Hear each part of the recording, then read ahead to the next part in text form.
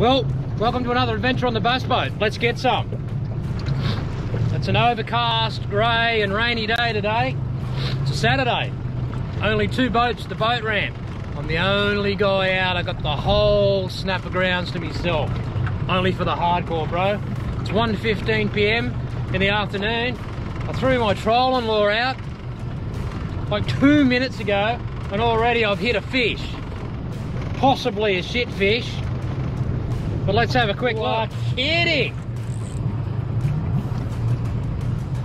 Man, I had my trolling rod out for 2 minutes. Grey, overcast, rainy day. Little tiny pinky. This is mega encouraging. I'll take it. Alrighty. Let's have an experiment with this one. Rapala Xrap, 30-foot diver. They're a bit bigger than I've used for snapper trolling. But man, little tiny snapper smasher on the Rapala tail dancer. So a 70 or an 80 centimetre snapper, I should imagine that's just a yellowtail or a slimy. They'd want to belt the tail off that. So let's give it a go, see what happens. Wow, I just ploughed the Xrap into the bottom in 36 feet. So man, with a lot of braid out, about 45 to 50 metres of braid out, this lure gets down deep, which is good.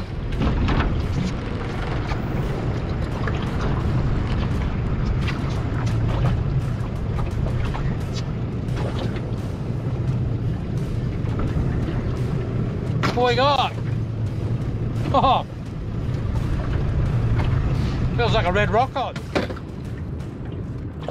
Big red rock cod on the Xrap. Man,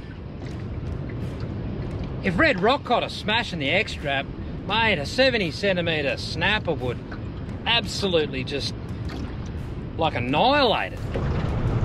Just enjoying a coffee and a sausage roll. That should keep me going till dark. Something on the trolling rod. Feels like another red rock cod. Man, on this Xrap,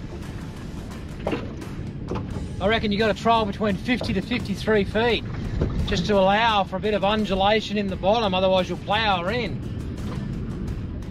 I reckon to 55 feet, I reckon I'd smash a big snapper in 50 to 55 feet on this lure. So I'm really happy about this lure because it's just giving me a depth range that I have not been able to get to trolling. Yeah, you can see how the, yeah, if the red rock cod are going to smash it, the snapper will smash it for sure. Yeah, they are just not scared. Not scared at all. It's a good fish on the trolling rod.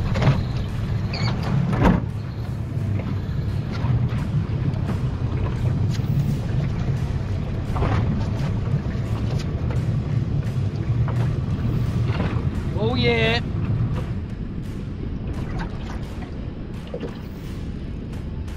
Oh, you're kidding. It's a big Sergeant Baker. Oh, no, no. Come on, Huey. Send me a big fish on the troll. Covered a lot of ground today. Put the hard yards in. One big fish before it got dark would be really nice. Okay, it's been a really tough day fishing today. Like, yeah, I was trolling a Rapala Xrap 30, and there's no doubt that when you're a fisherman, never be afraid to try something new, because you never know what's going to happen. And yeah, this lure with about 50 metres of, you know, 25-pound braid out, very thin braid out, this lure is getting down really deep, and to be safe, I have to troll this lure between about 50 to 55 feet just to allow for undulations in the bottom. A couple of times today I've ploughed it into the bottom on the bib and been lucky enough to get it back. Yeah, so today I caught 3 red rock cod on it, which is, for me, is a positive, because if I'm catching red rock cod on this lure in 50 to 55 feet, I'm absolutely in the strike zone. If I come across a big snapper, yeah, they're absolutely gonna like smash this lure. So, man, is that another shit fish? Oh, hang on, I'll get this rod.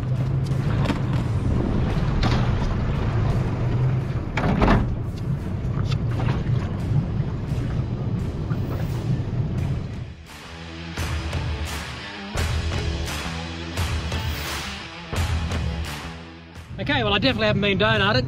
Little tiny panty, just on dark. Gonna let him go. Got one more trial and run to do before I go home. Let's get going.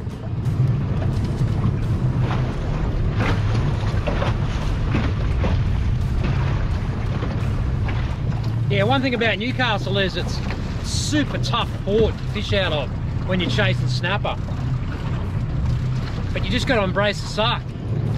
Yeah, okay, what I was saying before I was interrupted is that today's been pretty cool because as a snapper troller, now I can use the tail dancer. It'll get me between 36 to 45 feet, which is really cool. That's where I've been catching all my fish.